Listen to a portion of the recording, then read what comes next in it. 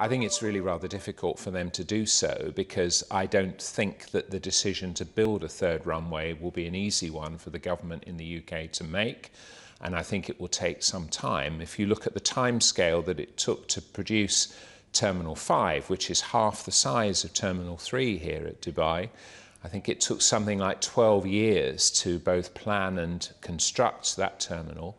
And of course, we did a terminal double that size in half the time. So I think it's going to be very difficult for Heathrow to catch us up now. What has made Dubai successful compared to Heathrow? Where have you been able to gain where they have not been able to keep up?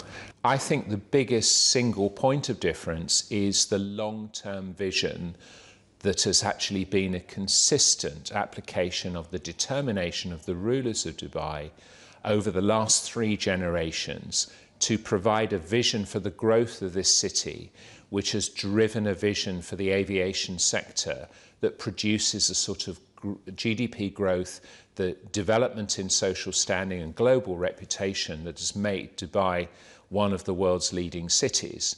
And we're very, very fortunate to be part of that vision, and air travel is seen as an essential part of stimulating GDP growth.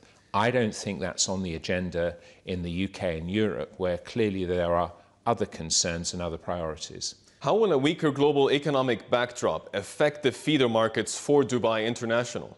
I think if you look in the past traffic numbers that we've produced over the years and decades that have preceded our position today, you'll see a consistent positive trends that irrespective of what happens globally, we are able to reassert our position as the world's most convenient intercontinental hub. And if you look at the geographic position of Dubai, you look at the fact within 4 hours flying time here, we've got 1/3 of the world's population.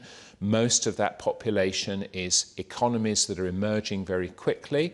And then, of course, within an 8-hour circle from Dubai, in terms of flight time, we've got 2/3 of the world's population. And that includes all the vibrant economies in Asia and all of Africa, which has obviously got some fairly small beginnings, but some very strong growth. On the other hand, the airport's cargo throughput has dropped again. What's your take on the figures? Well, the cargo position here in Dubai generally is still very, very strong, and we're right up the top in the world's top 3 airports for cargo throughput. And at Dubai International, of course, our strategy has been very much to encourage the cargo operators to relocate their operations to our new airport, Dubai World Central, Al Maktoum International. We've got something like 24 cargo airlines now operating from that airport. And although there's a huge amount of cargo that still goes through Dubai International, most in the belly holds of passenger aircraft, all the dedicated freighters have moved to Dubai World Central, and that's very much where the future of the cargo industry in Dubai now lies.